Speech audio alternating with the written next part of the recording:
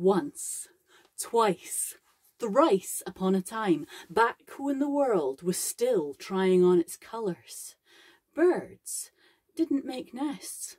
They just laid their eggs wherever they happened to be at the time. Well, you can imagine the results. Top of a tree, roll, splat. Top of a cliff, roll, splat. Side of a hill, roll, well, you get the idea. Not only that, but the eggs that did survive and didn't get splatted would be tripped over by other animals as they were going about their daily business. Magpie, being the cleverest of all the birds, decided there must be a different way to do this. There must be some way to protect the eggs and make sure that the chicks would be able to hatch and grow. She looked at what was happening with the eggs that did survive. Usually they seemed to be stopped from rolling in some way. They were often on something soft, maybe rounded. She thought, perhaps I could build a little platform for the eggs, or maybe a little house, maybe a nest, if you will. And so, taking her idea, she collected sticks from all over the woodland floor, and she flew up to a high branch, and she made a little platform with sticks sticking out here, there and everywhere, and soon she'd made a little circle. It looked wonderful, she thought, and she landed on it. But the sticks were bumpy and prickled, and it wasn't at all comfortable. Said Magpie grumpily, and flew off chattering.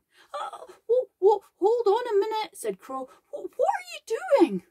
Well, I'm trying to make a nest, said Magpie, but it's too uncomfortable. It's not working. Well, it looks perfect to me, said Crow. Can I have it? Sure, said Magpie, and off she chattered. Crow, meanwhile, settled into the nest. It was high in the treetops and gave her a perfect view over the rest of the woodland.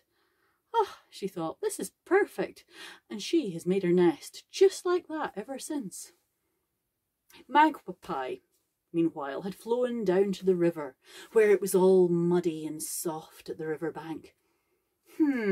She thought, mud, that's nice and soft, and she scooped some mud up in her beak, and she flew up to the cliff at the side of the river, and she smeared some mud onto the side of it. And then she flew back and got some more and smeared more and then more and then more and built it up until it was a nice, soft, mud-shaped wedge with a little dimple in the top. Yeah, she thought, that looks quite comfortable, and she flew down and sat on top of it. But it was sticky, and it started to slide under her weight. She creaked and flew off, chirping and chattering. The martins were wondering what on earth was going on, and she explained that she was trying to build a nest so that her eggs had somewhere secure to stay. That's a good idea, they thought, so they started to make nests out of mud using the eaves of buildings because they were much more sheltered. Magpie, meanwhile, had flown off to think about what else she could use. Small sticks and little bits of grass. Maybe that was the answer. And so she flew and she collected nice, neat little tiny twigs and bits of grass, and she wove them together into the cutest little round nest. But it was too small, far too small, so she flew off chattering. Blackbird, however, had been watching her and thought that this new nest was just perfect, and she moved in, and she's been building nests just like that ever since. Magpie flew off. Maybe a big nest. Small one didn't work. Big. Let's go big. Enormous. That's it. So she found a tree standing on its own in the middle of a loch, and she flew off into the forest collecting massive branches and twigs as big as she could possibly carry, and she built up layer upon layer upon layer to make a nice big platform. She made sure there was a nice dimple in the middle with smaller sticks. Yeah, she thought, that looks better. And she flew down and landed on one edge to admire her work. But as she did, a stick on the other side of the nest popped out of place. So she hopped over and tucked it back in. A stick on the other side popped out. So she had to hop over and push that back in. Another one back where she started had popped out.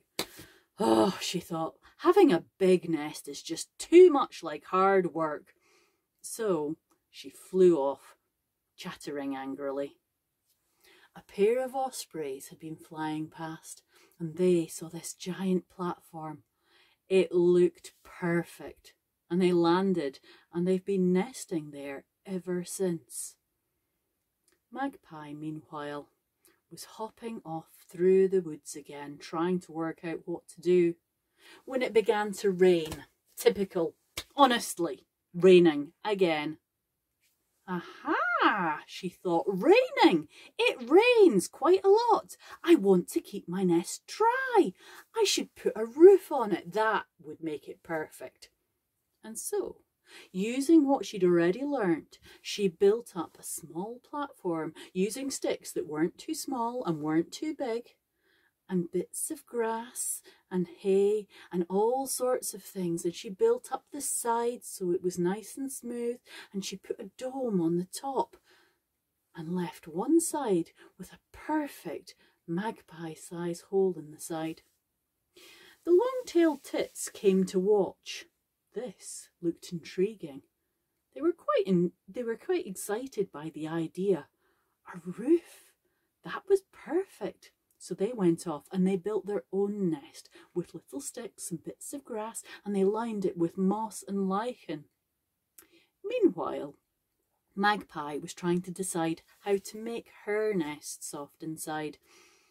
She used some moss, and she found some sheep's wool, and she found all sorts of different things. She found some ribbon that somebody had left tied to a tree. She found lichen and some twine and all sorts of things. And to this day, Magpie is still trying to find the perfect things to put into her nest to make it just right for her to lay her eggs in.